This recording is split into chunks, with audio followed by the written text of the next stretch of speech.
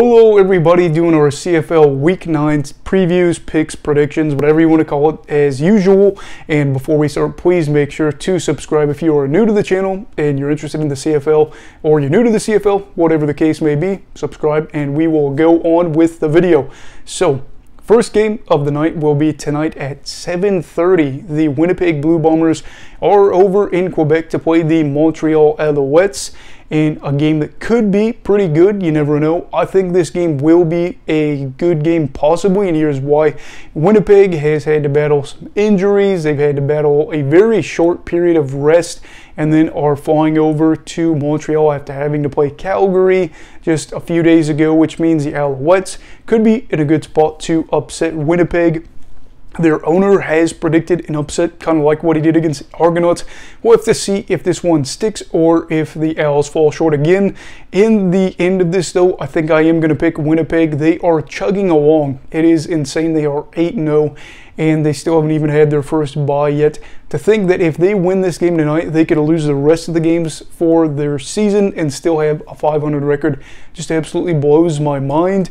And all around, they are a better team. Of course, you know, Geno Lewis, etc. will probably be the names that we focus on here. I think that those are who you'd expect in this for Montreal, as they are still missing William Stanback from what I ascertain or understand, and that kind of stinks. But in general, Winnipeg, very good. Nick Dembski's back. Dalton Schoen's been a monster. I don't know if Greg Ellingson's back just yet, but Brady Oliveira came off a very good game.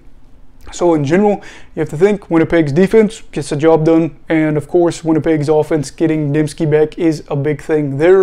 And I'm very excited to see this game. Curious to see how it'll go, but I am picking the Blue Bombers. So tomorrow night we have the Calgary Stampeders taking on the Ottawa Redblacks in our nation's capital, or I should say CFL Canada's capital, as the Redblacks picked up their first win of the season this past week against the Toronto Argonauts. And that one was a close one, but you know, Caleb Evans was able to get that touchdown throw with about 7 minutes to go to get that cushion. Ottawa's defense came up clutch, as you saw them pick up the win. Calgary, of course, lost their game against the Winnipeg Blue Bombers. Really good game there. They played pretty darn well and probably should have had a chance to win that one. They didn't, and now they go on into Ottawa to try to pick up a win and get off the schneid, as they say. Calgary will be down Kadeem Carey, though, and they will be out of Trey Roberson, Sean McEwen. I think some other guys might be out for them as well. So it's going to be tough, as the Redblacks are a team that is not going to, cut you any slack. Paul LaPolice knows that while he did get a win, he is kind of in the hot seat, whether that be now or by the end of the year. A win against Calgary would put them in a spot to have a winning streak for the first time in quite a while, and then of course keep them in the thick of it for that playoff race.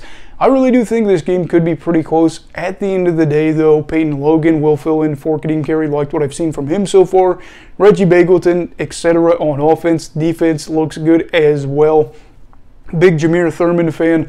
Love to watch him out there at the linebacker spot, and love to see how he can shift around in coverage. So I think at the end of the day, you got Bo Levi Mitchell against Caleb Evans. Caleb Evans, very fun player to watch, but I'm going to take the experienced Calgary Stampeders over the, the gritty Ottawa Redblacks in this one. So I think Calgary will win this, but I would expect this one to be a very close game because of the Stamps' losses on the roster. Then Saturday, you have two games. You have the rivalry, the Hamilton Tiger Cats heading on over to Toronto to play the Toronto Argonauts, probably to make it their second home stadium, as they like to call it.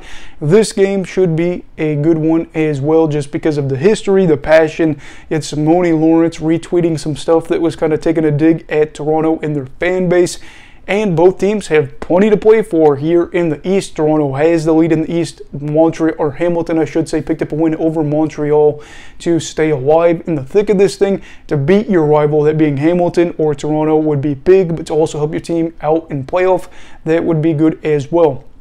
I think a big thing here for the Toronto Argonauts, and whether or not they're able to be effective and to win this game, is to handle this dual quarterback situation Hamilton has started to use a little bit more and more. You got Schultz, you got Evans. You're going to have to find a way to stop both of them, if not at least one, in order to do well there.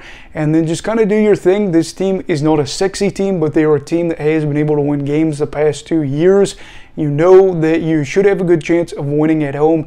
Brave the crowd. Hopefully the drops aren't an issue. Hopefully Andrew Harris can get going, but that will be a big thing here. As for the Tiger Cats, really, if you're able to kind of do what you've done at points in the year and not get outscored in the second half, you're going to be in good shape as well.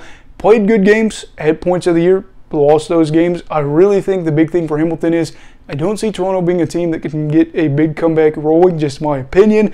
At the end of the day, for this Ontario rivalry, I will be picking the Hamilton Tiger Cats to pick up a win in the 6th. Before we have our final game of the week, Edmonton taking on BC Lions. Last time we saw these two was week 1, where the Lions absolutely obliterated the Elks.